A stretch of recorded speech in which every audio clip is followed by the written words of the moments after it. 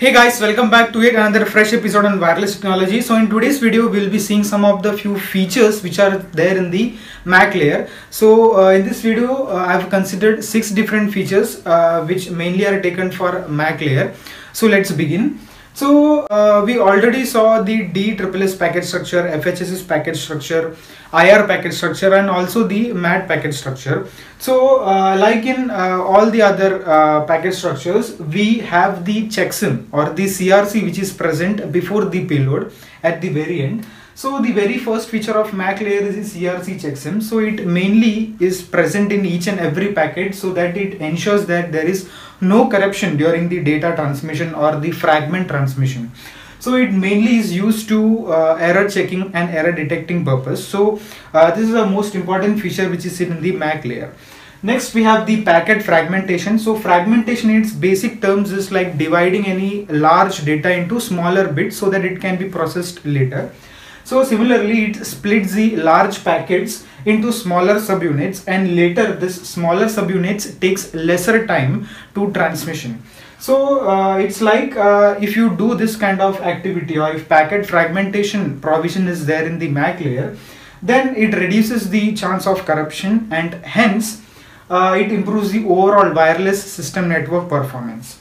Next we have the roaming provisions. So all the client devices which you have in the IEEE 802.11 WLAN, that is we have the routers, switches, bridges, workstation, terminals and all, can be put up at different access points, at multiple different access points at multiple different ranges, so that it can be operated on either same or the different channels. So it doesn't needs to be at one particular instinct of place to operate, but then it can be put over some other distances or other places so that it can perform well.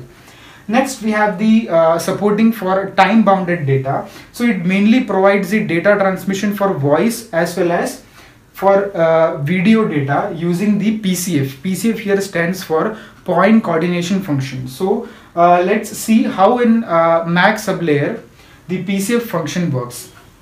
So basically I've considered the scenario where I've put some blanks here. So let's fill this. So in PCF mode, one access point controls the media access. So for medium access, whether you want to do the video transfer or voice transfer, it's all controlled by the access point.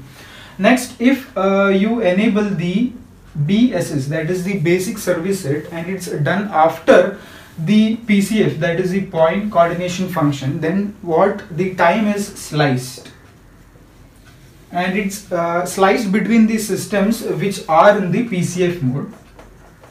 Now when the system remains in this PCF mode, what basically happens is the access points which are there or which is allowed to roam in that particular area polls each of the station for data. Means it asks whether this station wants to do the data transfer or this station wants to do the data transfer. So basically does the polling activity, and after a specific time the access point obviously moves to the next station. Now not a single or not even a one single station is allowed to transmit the data unless it is being polled. So here mainly the polling functionality comes into picture. Now here, in order to ensure the maximum data is transmitted in a fixed fashion, you need to have a certain amount of latency. So maximum latency is ensured in order to transmit the data in fixed fashion. Then you have the synchronization. So MAC layer helps in finding the WLAN systems which are there around it, and then it synchronizes their internal clocks so that they can be in a synced fashion. And finally you have the power management feature. So that is the very essential or the important feature in the MAC layer. So it basically operates in two modes, that is continuous aware mode. Now here what you have a radio subsystem in the wireless systems. So when the radio subsystem is on, or whether it's kept all the time on, you call it as in continuous aware mode. So what happens here is it requires power at all the time. So 24/7 you require power in order to operate on this mode, but that it's less power efficient.